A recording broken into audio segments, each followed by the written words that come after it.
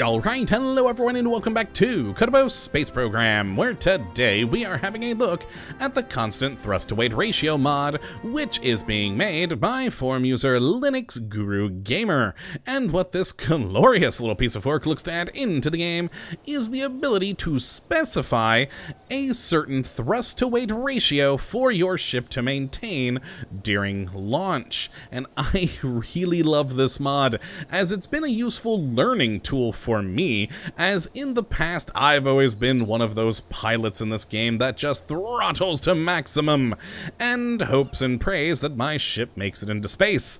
And, you know, generally it does, so it worked. But recently I've been trying to become a better and, more importantly, efficient pilot, and a very important part of that is maintaining a specific thrust-to-weight ratio during a launch. And so this mod has been useful in reining in my full throttle ways. So let's jump right out to the launch pad, where I have a Constant TWR ship ready and waiting for us to show off how this mod works. And what I really love about it is, of course, well, you don't just want to set one singular thrust-to-weight ratio for your entire launch as well. That's not efficient. You want to do it with different criteria, and how we set those criteria is by activating the mod with this button here, which will bring up our Constant TWR UI and gives us our 4 criteria that we can use to change or limit our thrust-to-weight ratio. And those criteria are altitude, speed, Mach, and G-limit. Now, I have to admit, I don't exactly understand why speed and Mach are here, since Mach is just the measure of speed of sound, but I'm sure someone more knowledgeable than me has a reason for it, and probably a good one. But personally, I've just tended to use the speed category here. But yeah, Mach is there if you'll find that more useful.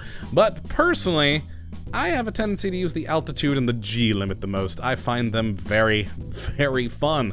Now, how you actually use these criteria is quite simple. You just click the button here, and it's going to add it into our list on the UI. And you can then click inside of here to change said criteria.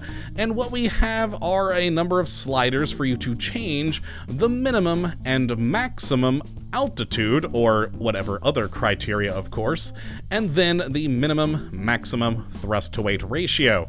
Now, for altitude, we have a minimum of 0 kilometers and a max of 70. For speed, we have a minimum of course, 0 meters per second, all the way up to 2,500 meters per second. For Mach, we have a minimum of 0, a max of 1.1, and finally, for G-limits, we have a minimum G's of 0, maximum of 6.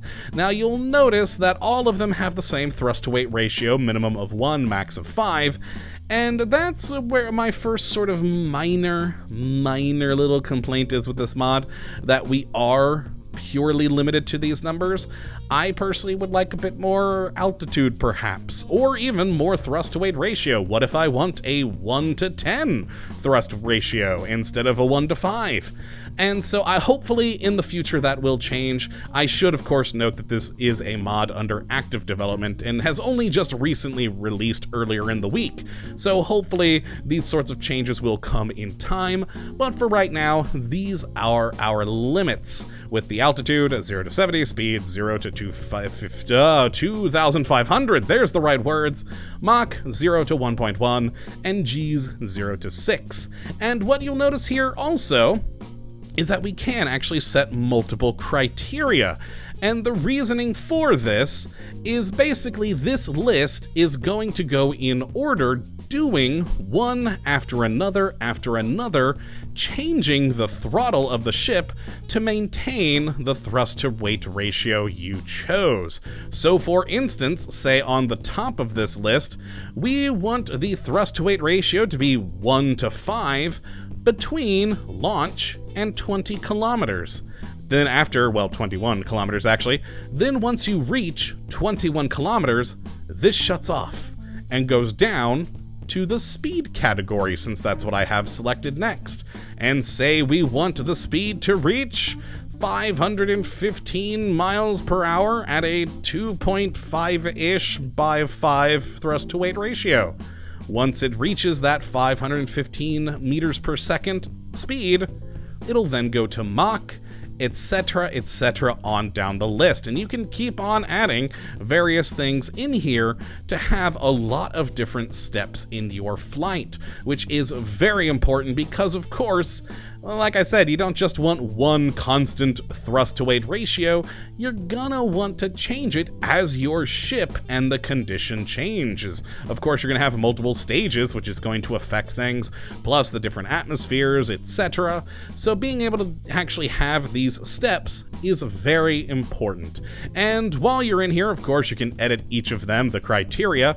You can also move them up or down with these arrow keys here on the side, so you can rearrange them. And of course, if you decide one of them isn't needed anymore, you have this X right over here. And if, say, you're bored and done with the entire order, well, we have this clear button that gets rid of all of them. And of course, if you're done with the whole list in general, you can hit close, or of course, hit this button again over here. Now, what's fun is if you do have, say, a large list of things that you don't want to forget, like say this has become the perfect order for getting your ship into orbit, you can actually change the name up here to whatever it is you like, and then down here, you can save it.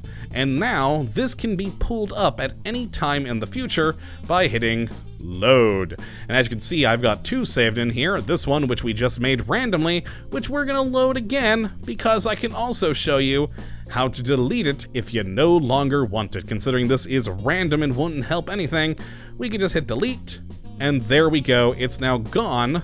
Ooh, it actually did not leave from our load list. That is a minor bug. I have been able to delete these before. Awkward. Alright, well, we're catching a bug right here and now. That is something I was able to do earlier, but now it seems to be glitching slightly. Oh well, not a huge problem. Now, what we are going to do, though, is load an actual functioning one that I was playing with earlier, so you guys can see how exactly this is going to control our thrust-to-weight ratio. So this is one that's doing all purely altitude. So between launch and 2 kilometers, we're going to go for a thrust-to-weight ratio of roughly 4 to 5, then from 2 to 5 kilometers, 1 to 5, and then from 5 to 35 kilometers, 5 to 5, or, well, basically 1 to 1. And if we just set up our ship by, of course, turning on our SAS so we don't, wobble around, we just simply need to hit this activate button here.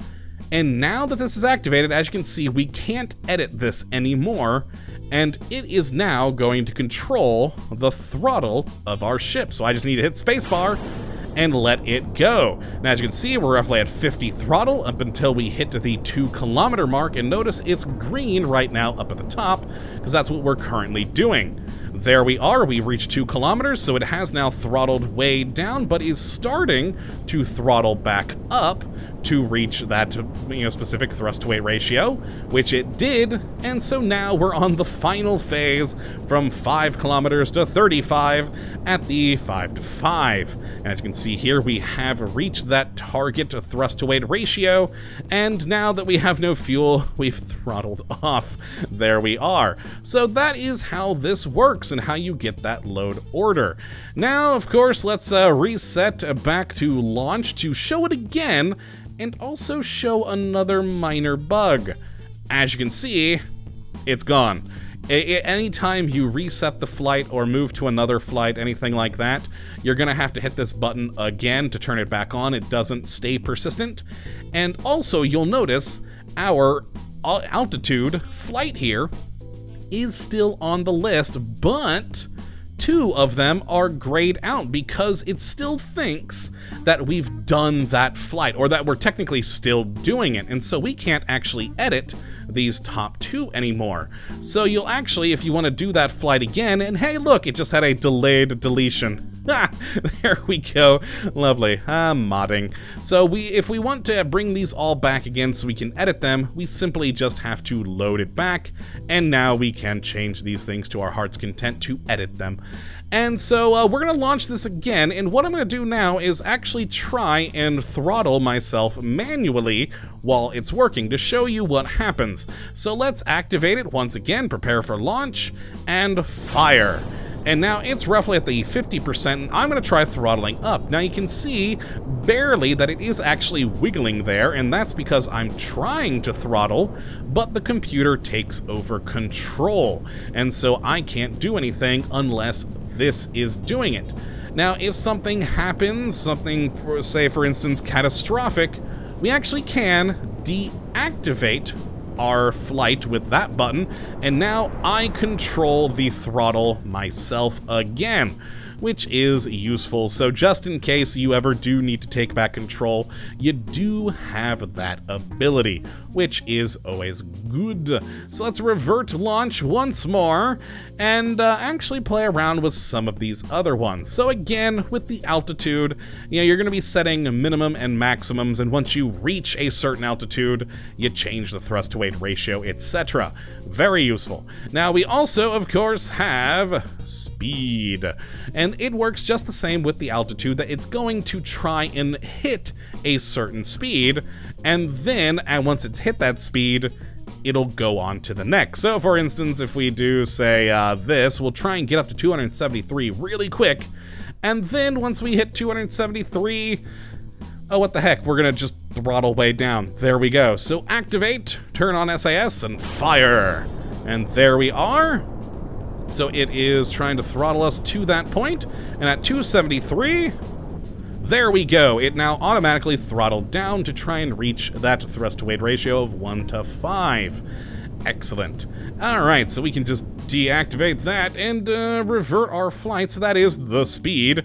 Now, of course, Mach is going to function the exact same way, it's just you're going to go with some form of decimal of Mach, since you can only go over to 1.1 above the speed of sound, apparently. Interesting. Interesting. Again, I'd wish we had more control over the slider. But yes, it's going to work the same as with the speed. And finally, another one of my personal favorites is the G limits, because there are mods out there that will actually make G-forces matter. For instance, high enough Gs could hurt your Kerbals, or even hurt your ship. And being able to limit your G-forces is actually quite cool. So let's say we want to hit 5 Gs, and once we hit 5 Gs, throttling up quite quickly, there we go, we then want to, say, maintain a much lower G-force and a different thrust-to-weight ratio, say roughly 2.5 and, I don't know, maybe 3-ish, I don't know, somewhere around there. That should do something. Might not do exactly what I want, but it should do something there. And activate, and fire. Oh god, we hit the 5 Gs right when we launched. That actually makes complete amount of sense, because that initial launch is kind of high in G-forces. Which again, makes me kind of sad that we can only go to a maximum of 6. So basically, immediately after launch, it just went straight down to this one here. And, well, we are maintaining a nice 3 Gs, so that is lovely. let's revert our flight back to launch there.